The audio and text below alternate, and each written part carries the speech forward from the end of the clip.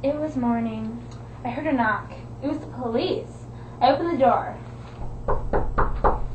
They said, "Parents died in a plane crash." Thank you for telling me. Good day.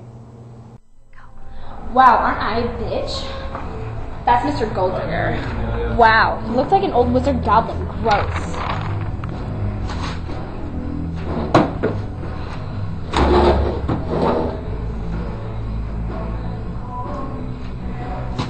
I'm not going to talk about this with you, but you're going to read a book. Very important. I don't read. Well, you better start. I don't think you heard me, old man. I don't read. I don't want to have to put a spell on you, but you leave me with no choice. If this gal shall not listen, she will and must obey my command. Read this book. Then I left with this book in my hand and rushed to my next class. A dumb ass faggot forgot to give me a pass. Shit, I'm gonna be late. It's not even funny. Finally, school's over. I can read my book. Wait, did I just say that? Oh, never mind. I need to get home before Jamie freaks. Jamie is my half brother. He's 28, but I'm only 16, so I'm stuck with him. He's an ass. When I'm late, he beats me. It hurts, but he cares. I think. There's my home, the south side and most darkest side of Starlight. No one lives here except Jamie and me. I got home and saw beer bottles everywhere. Jamie's home. I forgot. Jamie's an alcoholic. When he's not at work, he's usually drinking or getting some chick knocked up or beating me. And I can't tell the cops because he is the cops. The head chief, to be exact. I should just go to my room and read my book.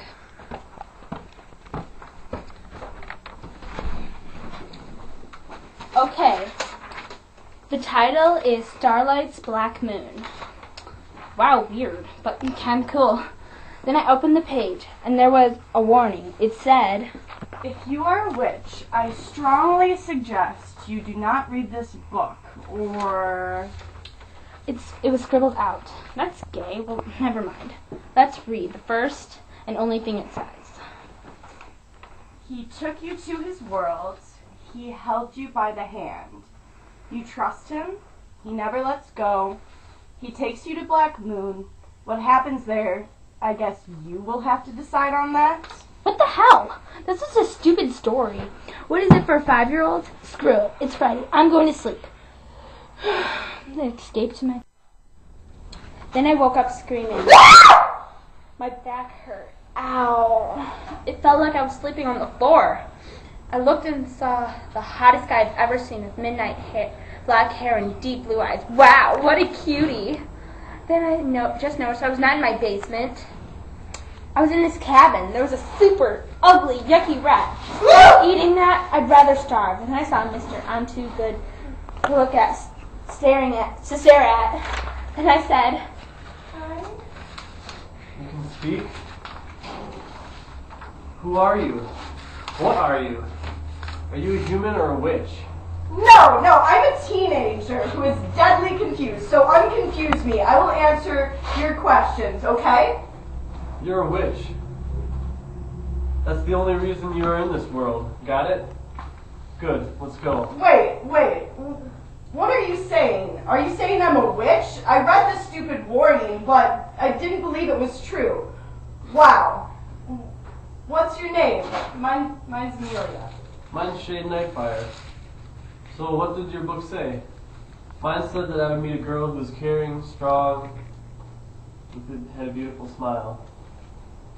He stared at me with a sly grin. The heat of jealousy ran through me. I knew it wasn't me.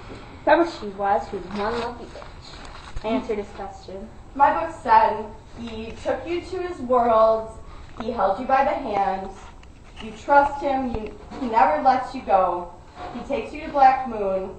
What happens there, I guess you will have to decide on that. It's so freaking dumb. I mean, what and who am I supposed to find? I don't even know what the guy looks like, really. I'll help you get back to Black Moon if you help me find my girl. Okay, do we have a deal then? Deal. Let's kiss. Count on it. I blushed all of a sudden, then he leaned over and kissed my cheek. Okay, let's go. Are we there yet? No.